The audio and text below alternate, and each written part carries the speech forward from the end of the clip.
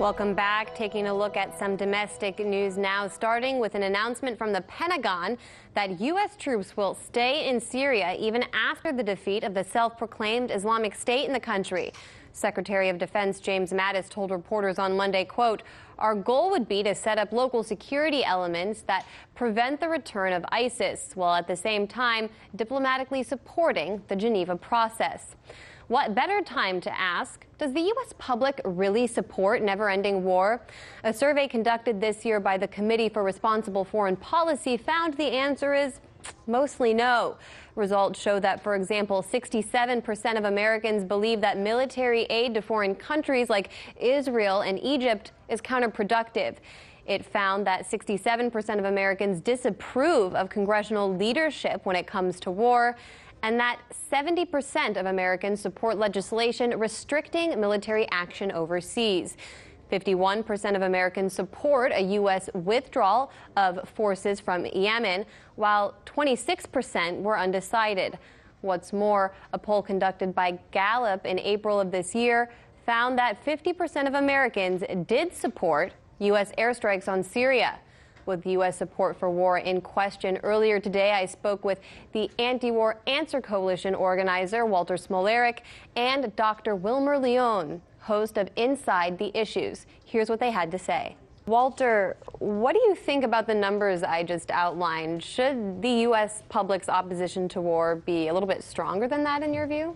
Well, one would hope that it was a little bit stronger, but I still think that those numbers show that there's really like a potential for a serious mass anti-war movement in the United States. I think that the people in the U.S. oppose war for two main reasons. One, because it's unbelievably expensive. The United States Congress just passed a $700 billion Pentagon spending bill, and that doesn't even encompass the entirety of U.S. war spending. There's also the U.S. nuclear arsenal, which is hidden in the Department of Energy's budget. There's also the interest on the debt that was taken out to pay for the wars. There's the VA, right? The people who are sent as cannon fodder into these conflicts.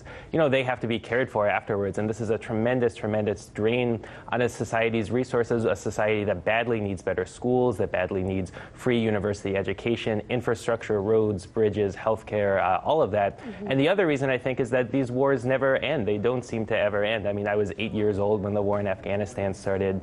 The most intense phase of the war in Iraq lasted for 8 years, but that's still going on today. And I think that the extreme, brutal divide and conquer tactics used by the United States in the Iraq war is actually the cause of the rise of ISIS. I was surprised, for example, that more Americans didn't support at least U.S. forces withdrawing from Yemen. But then again, Walter, how much do you think the media is responsible for not informing the public properly about these conflicts? For example, Americans might not even know that their tax dollars and their jets are fueling this humanitarian catastrophe in Yemen. Yeah, that's absolutely right. I think there's no way that the United States would be able to wage war all around the world if it wasn't for the support of the corporate mainstream media in the United States. And I think there are two basic storylines that we hear. One is just extreme racism, that the people over there, quote unquote, are dangerous, they're terrorists, they hate us because of our freedom, because of our religion, or, you know, some storyline along that way. Or it could be, well, those poor people over there just need to be rescued, that there needs to be a humanitarian intervention, you know, the softer side of the narrative, that somebody has to do something, and because the United States is exceptional, that power must be the U.S.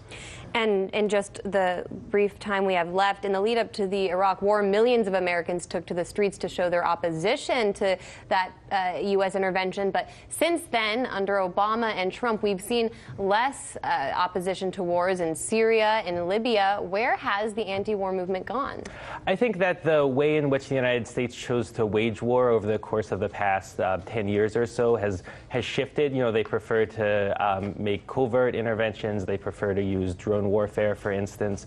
You know, methods of war that don't involve large numbers of U.S. quote-unquote boots on the ground, right? That was Obama's favorite saying, you know, we won't put boots on the ground. And so I think that does have a suppressing effect on the U.S. anti-war movement, but I do have confidence that people will begin to realize just how devastating these wars are, both to our sisters and brothers around the world and to people right here in the United States. We've seen the rise of mass protests all across the country for years and years and years, and I think that, it's only a matter of time before that type of energy makes its way around to war and the anti-war movement. All right. We'll leave it on that optimistic note. Walter Smolarek, organizer with the Anti-War Answer Coalition, thank you so much for your time. Thank you.